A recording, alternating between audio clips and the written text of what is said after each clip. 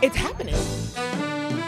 Oh my God! The opening night. We're actually opening this thing. It feels It's surreal. joy, It's insane. It's fulfillment, surreal. It's amazing. it's community. It's lovely. This is a tried and tested piece of great theater that has been a part of the musical theater canon and has been brought back to Broadway in this beautiful, beautiful way. It's really nice to have everyone support one another. Oh my God, I cannot believe the reaction that we've had from audiences. The audiences are incredible, so it's wonderful. It's really wonderful. Unabashedly, here is our take, and we send it to you with love and with joy. The way the audiences respond to Another 100 People, especially, which is to me, the anthem of New York City. It's been a real privilege to be a New Yorker and tell a New York story. It takes place now in Manhattan, and there's just constant references to the city and how we love it, and how, you know, it can be challenging also to keep relationships and be in contact with people when there are so many people around you all the time. You can still feel kind of lonely, and so it like just hits all those things that are so